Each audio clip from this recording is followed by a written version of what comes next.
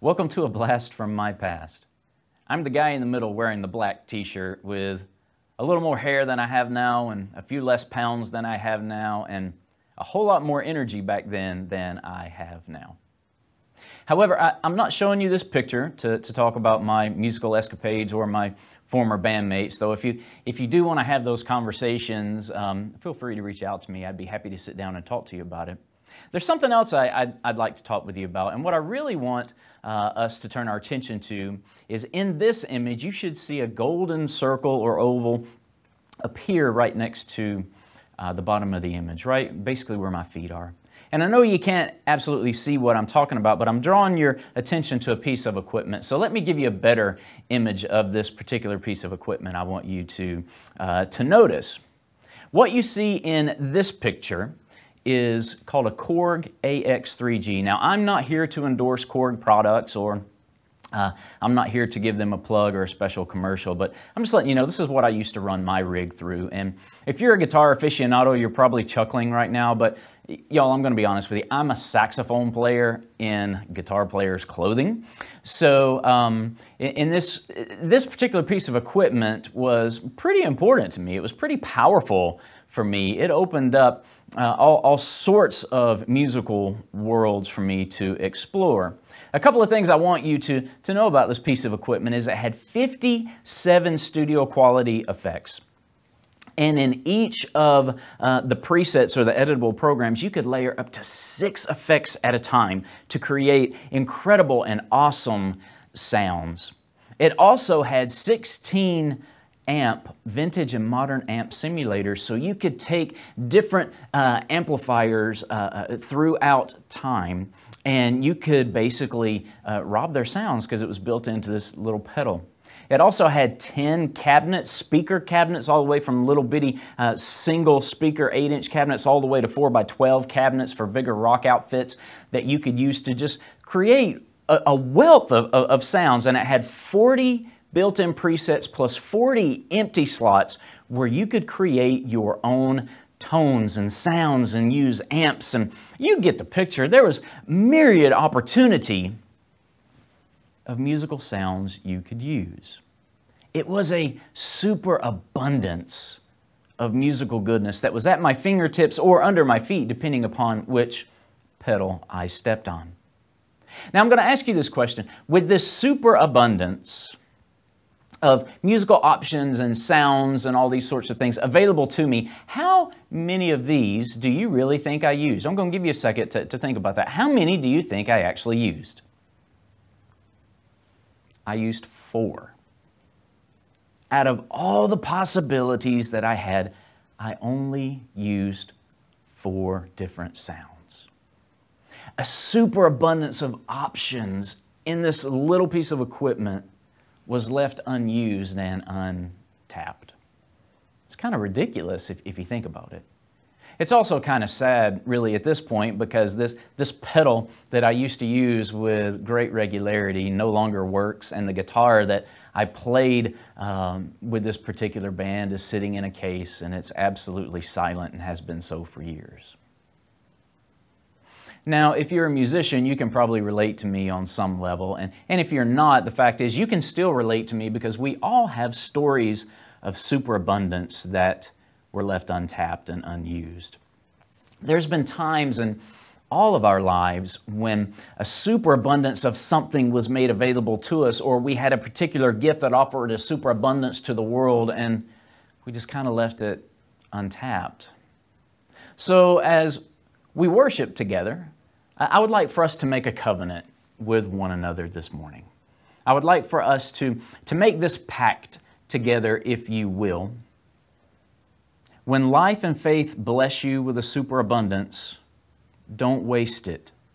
Embrace it, celebrate it, and share it. John chapter 2, where Jesus is at a wedding in Cana, is a story of superabundance. Hear these words from John's Gospel. On the 3rd day, there was a wedding in Cana of Galilee. Jesus' mother was there, and Jesus and his disciples were also invited to the celebration. When the wine ran out, Jesus' mother said to him, "They don't have any wine." And Jesus replied, "Woman, what does that have to do with me? My time hasn't come yet." His mother told the servants, "Do whatever he tells you." Nearby were 6 stone water jars used for the Jewish cleansing ritual, each able to hold about 20 or 30 gallons. Jesus said to the servants, "Fill the jars with water," and they filled them to the brim. Then he told them, "Now draw some from them and take it to the head waiter." And they did, and the head waiter tasted the water that had become wine. He didn't know where it came from, though the servants who had drawn the water knew. The head waiter called the groom and said, "Everyone serves the good wine first. They bring out the second-rate wine only when the guests are drinking freely. You kept the good wine until now." This was the first miraculous sign that Jesus did in Cana of Galilee. He revealed His glory, and His disciples believed in Him.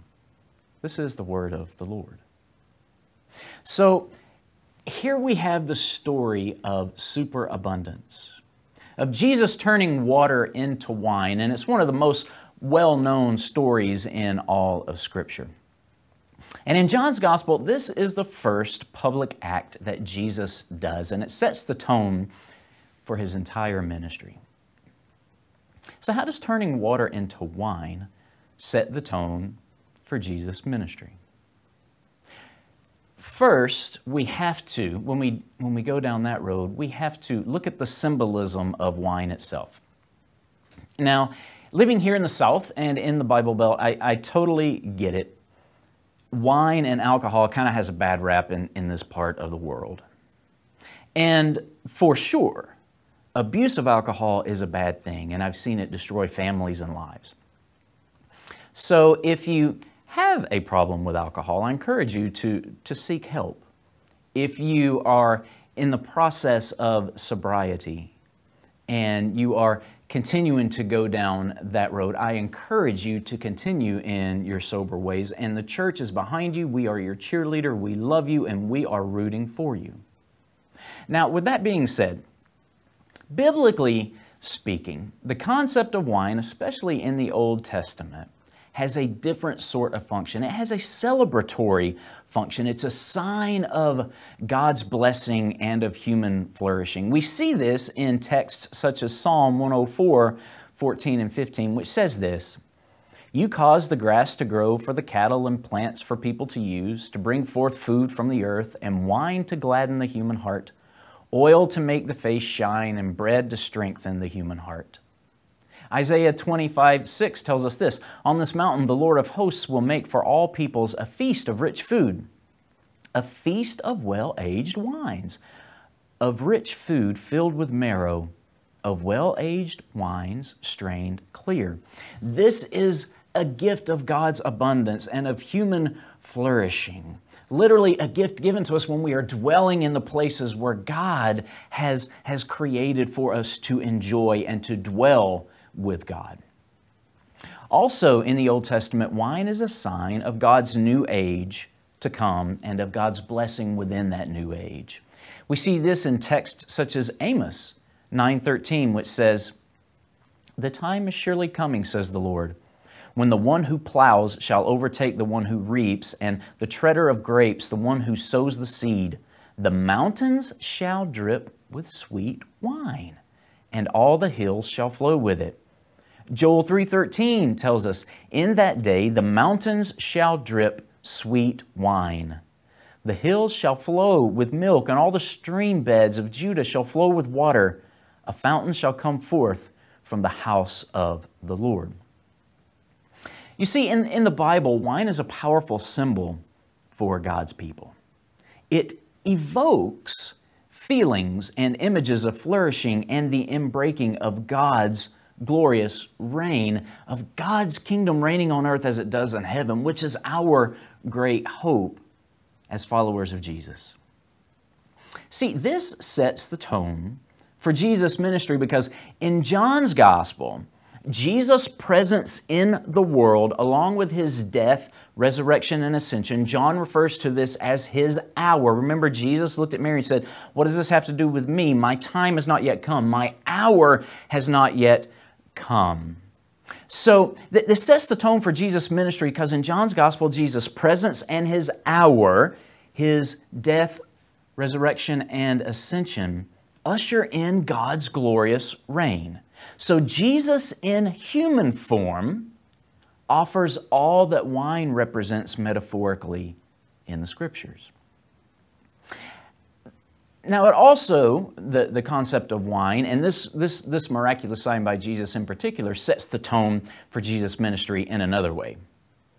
Because it's a ministry, a miracle, a miraculous sign, if you will, of superabundance.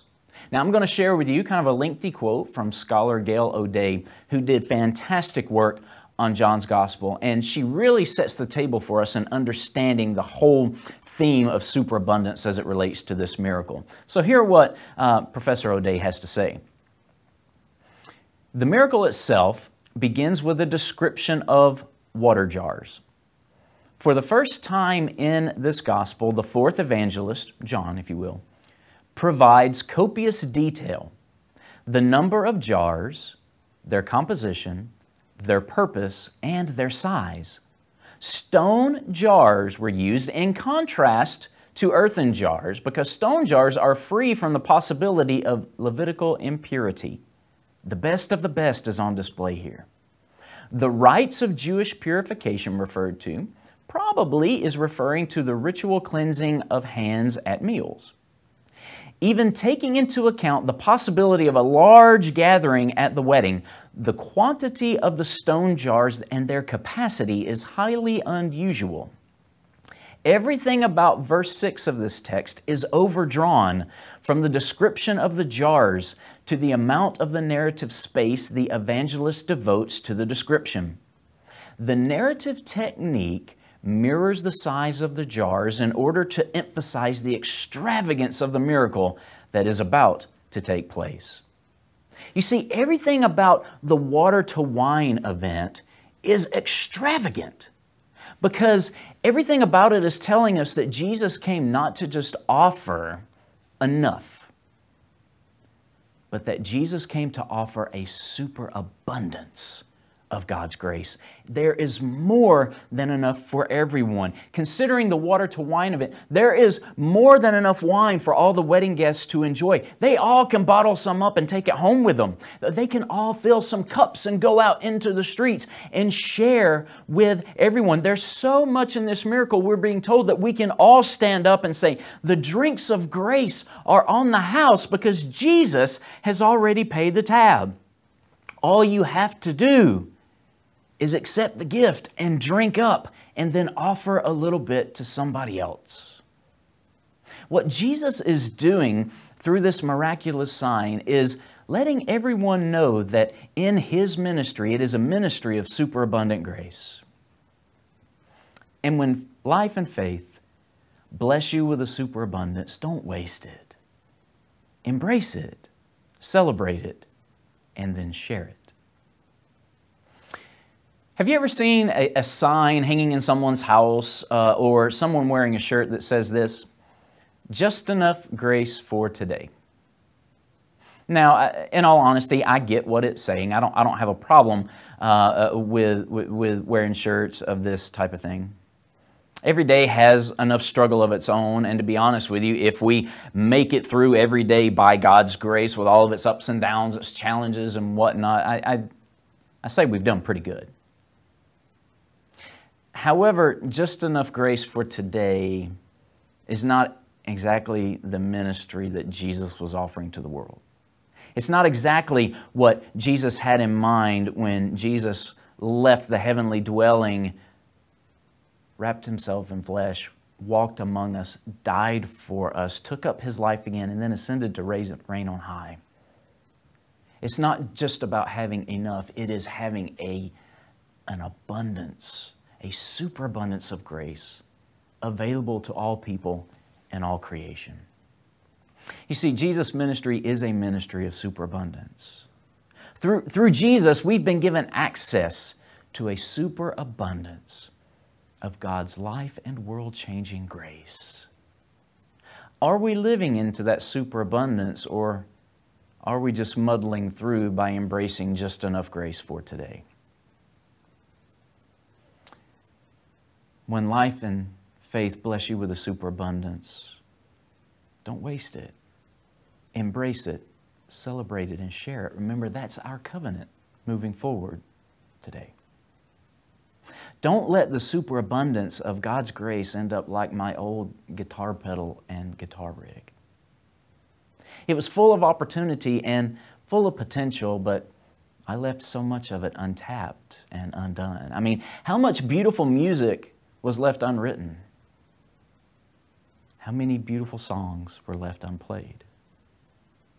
The same could be said for our lives. How much beauty are we missing because we don't embrace the superabundance of God's grace? We leave it untapped and untouched. How much beauty are we keeping from sharing with those around us in our immediate context because we don't embrace the superabundance of God's grace? We leave it untapped and untouched. How much potential and beauty are the people of God as a whole withholding from the world because we don't embrace the superabundance of God's grace? We leave so much untapped and untouched. Let's be people of not just enough grace for today. Let's be people of superabundant grace. That's what Jesus offers to each and every one of us. May we embrace it, may we celebrate it, and may we share it abundantly with others. Now, as we end our time together this morning, I know those of you worshiping online, sometimes kind of responsive reading or saying things out loud in your living room kind of makes you feel strange or hokey, but I would like for us across cyberspace and even across time, because not everyone's watching this service at the same time, I would like for us to join together in saying the words that are about to appear on your screen so that we covenant together. We have entered this time to worship. Let us depart this time to serve. And let us do so. Let's end this homiletical, this sermonic moment by joining our voices together with these words. Jesus offers a superabundance of grace. As Jesus' follower, I will embrace God's grace. I will celebrate God's grace. And I will freely share God's grace so that God's superabundant grace might be made even more abundant through me. And together, all of God's people said, Amen. Before we end our time together, I would like to let you know, maybe for the first time, or remind our Pleasant Hill family of our mission. The mission of Pleasant Hill is to connect with God, connect with people, and to connect people with God. To engage in those sorts of ministries in the world and to have those sorts of activities and to meet our community in the midst of its own needs, it requires financial contributions. Now, no one's here begging or trying to guilt someone into giving. We don't give out of obligation. We give out of joyful hearts, right? God has poured out a superabundance on us. God has blessed us richly, and so we want to share that superabundance with others. So if you would like to give to the mission and ministry of Pleasant Hill United Methodist Church, you may do so at ph.church. Click on the Giving tab, fill out a simple form, and that is a safe and easy way to give. Or you can also text the word GIVE to 256-801-2055. Thank you for your faithful and generous giving. The act of giving out of joyful hearts is a way that we embrace the superabundant grace of God and share it with the world. And I think that brings a smile to God's face. Now, let me offer a benediction to you, people of God. When life and faith bless you with a superabundance, don't waste it, embrace it, celebrate it, and share it. This week, identify an area of superabundance in your life, call it by name, thank God for it, then share it so that God is glorified and the world is made more grace-filled.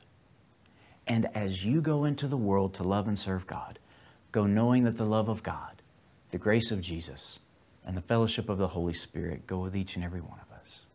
And together God's people celebrate by saying, Amen. One additional announcement I would like to offer to you today. Because of inclement weather, some of you may be watching this with a little bit of snow and ice going on, and so you weren't able to join us in person today if those services in fact did take place.